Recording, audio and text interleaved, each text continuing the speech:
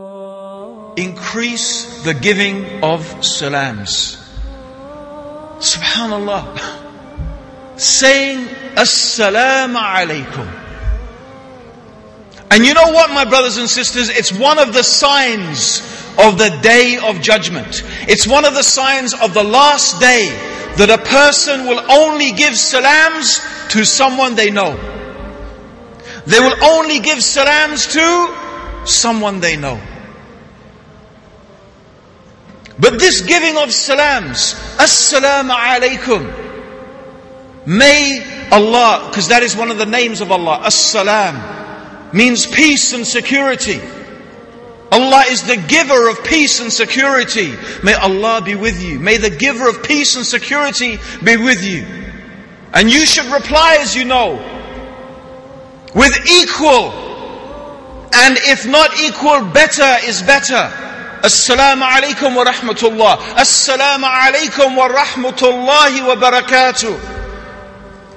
And how much should you give salams? You want to know how much you should give salams?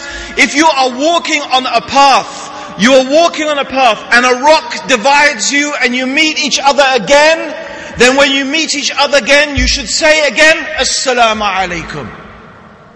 You leave the room, you should say Assalamu-Alaykum. When you come back in the room, you say Assalamu-Alaykum. There are the etiquettes of who gives salams to who. The standing gives one to the sitting. The one that is riding gives salams to the group that is sitting. These are the etiquettes of saying Assalamu-Alaykum. And the best one amongst us is the one who gives salams first.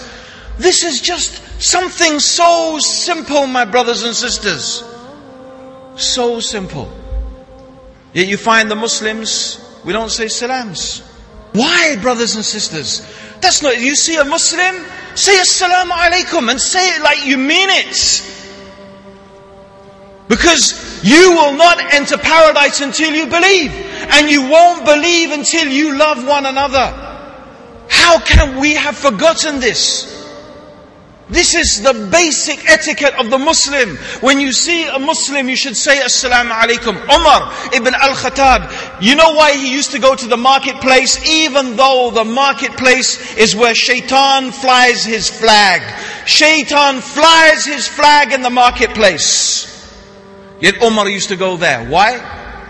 Because he could increase in giving salams to people. That's, he used to go there specially, just so he could give more salams. A simple thing.